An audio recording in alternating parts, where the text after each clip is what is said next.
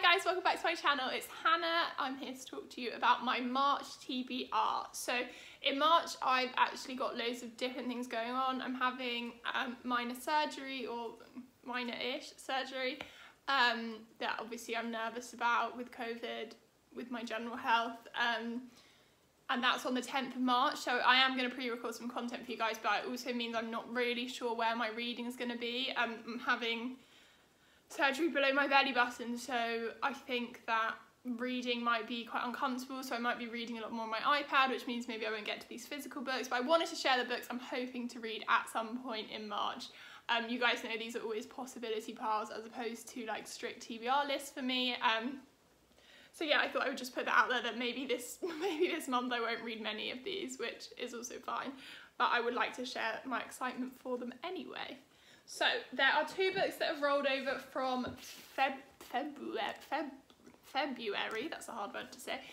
The first one is Asylum Road by Olivia Suchek. I was kindly sent this from Bloomsbury and I have been really excited to get to it. I just felt like I was reading quite a few of the same sort of young female protagonist storylines and I wanted a bit of a break before I picked up something else, so I probably will pick this up towards the end of March if I do.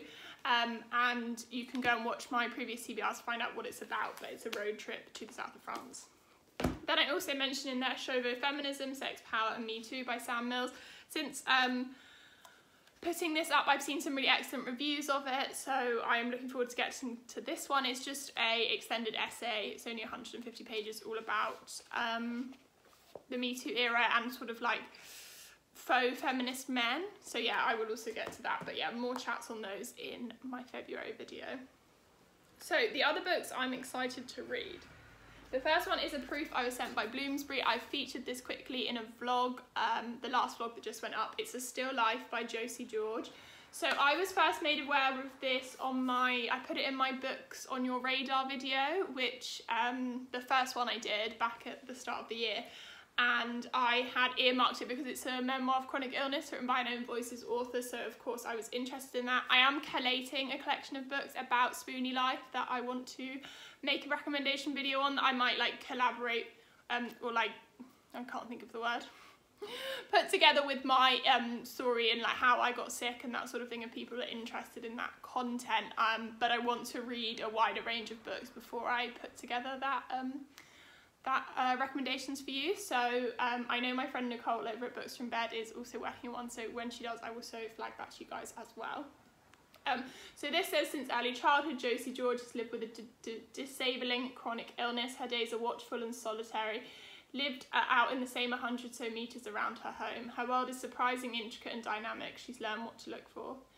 This is a book that looks at sickness and pain with no end or resolution, that must be met with an ever-growing courage and ingenuity. Against a world which values progress and productivity above all else, Josie sets out a quietly radical alternative. Value and treasure life for life itself, great and small miracles. So I'm so excited to read this, particularly it's the inference there about productivity culture and how being chronically ill or living with disability can make you feel inferior to able-bodied people in a community where productivity, your career path and all those things that seem like they're valued above your personhood. So I really hope that she delves into that deeply. So I will link that down below. She's also on Instagram and Twitter as Porridge Brain, and I love the stuff she puts out there. So I hopefully will read this after my operation. I feel like I'll be very soothed by reading something like that. And then the only other proof I'm hoping to read, is it the only other proof? I think so, is Havana Year Zero by Karla Suarez. I think I featured this in a video before. Tell me if I'm wrong. My brain fog is at peak right now, which you're probably bored of me saying, but this is translated from the Spanish by Christina McSweeney, and it is set in Cuba, and it's talking about 1993 Cuba, at the height of the special period, a widespread economic crisis following the collapse of the Soviet bloc. I mentioned in my intentions for 2021 I wanted to read more translated from the Spanish, and I wanted to read more in Central and South America, so this hits that off for me. It was sent kindly by Charco Press, which are a cool indie publisher, another one of my aims, and it's about a maths lecturer, which I think will be really interesting as well. I like reading about semi-academic settings like in Real Life and Transcendent Kingdom. I find that tone really interesting when it's contrasted with other experiences in the book. So yeah, looking forward to getting that one. I think it's a bit of a mystery, a bit of a philosophy of lifestyle thing, so yeah, that will be good. Okay, then 2 books I've picked out specifically for post-surgery. The first one is a collection of short stories. I bought this ages ago and I was so excited about it, and I don't know why I haven't picked it up since. I'm sorry, absolutely beautiful cover. Like, I love those banana leaves so much. And this is also published by an indie press called The Feminist Press, and it's Arid Dreams, and it's translated from the Thai, I believe, and it's all about working class people living in Thailand, and like everyday mundane stories. We know they're my jam, made a whole video on them, and it looks at the ordinary working class characters that aspire for more but are suspended in their routine. A politician's wife imagines her life if her husband's accident was fatal. A man on death row asks him to clear up a misunderstanding with a sex worker, and an elevator attendant feels himself wasting away at his station. So yeah, that sounds like a wild ride. I've got an autographed copy, pretty cool. But I wanted to, I thought this would be good because I like short stories when I'm not feeling well, because of the like shortness of the narrative. I can just like pick it up and read one and then I can rest, and I don't feel like I'm losing my train of thought all the time. So that was my thinking behind putting this on this, I was about to say this year's TBR, this month's TBR. So that is Arid Dreams. Then the other one I picked out specifically for post-surgery is The Glorious Heresies by Lisa McInerney.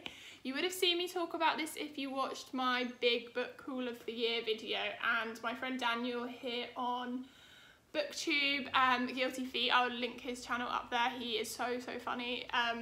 He commented and said it was really excellent and that I would probably like it, and it's a Irish crime family mystery sort of thing. So it says Unmistakably the Real Deal by Kevin Barry, who's a famed Irish writer.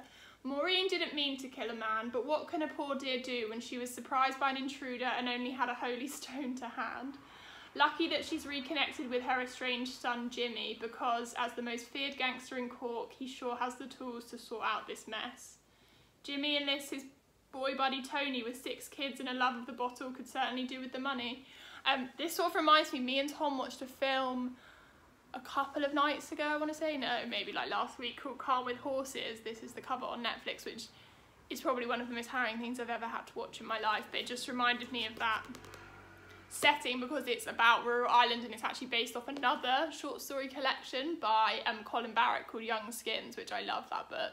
And the screenplay was written like on the basis of that short story in there, and it's about a crime family that sort of take in a ex-boxer and use him like as their muscle basically. And there's also a storyline with a child who has autism or global delay, and sort of like the custody battle, and that was a bit I found really harrowing. But yeah, it reminded me of that like sort of Irish crime, organised crime family situations I find really interesting. So yeah, I think that would be like pacey enough to keep me going, and maybe not like super philosophical that I have to think about it loads when I'm not feeling so good.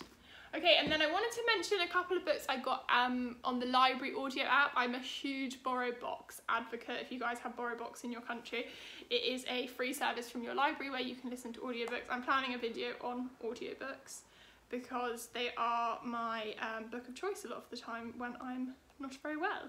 So I have reserved Brown Baby, which is the memoir by Nikesh Shukla. I watched an amazing interview with Nikesh Shukla and Musa Okwonga, both talking about the releases of their books. I've already read Musa's book, but I knew that I wanted to listen to Nikesh's on audio because I love memoir on audio and I feel like it would be really interesting. And it's about him raising his children as a British South Asian person, his upbringing, the way he's bringing up his children, the differences, and I think it was going to be fantastic. I love Nikesh Shukla and what he did with The Good Immigrant and now with The Good Literary Agency, so I'm really looking forward to that one. I think my reserve comes in at the start of next week, which is really exciting. And then I'm going to pick up another graphic memoir. If you watched my wrap up, you would have seen I had bad luck with the graphic novel last month, but that hasn't put me off because I was really enjoying them up until that point.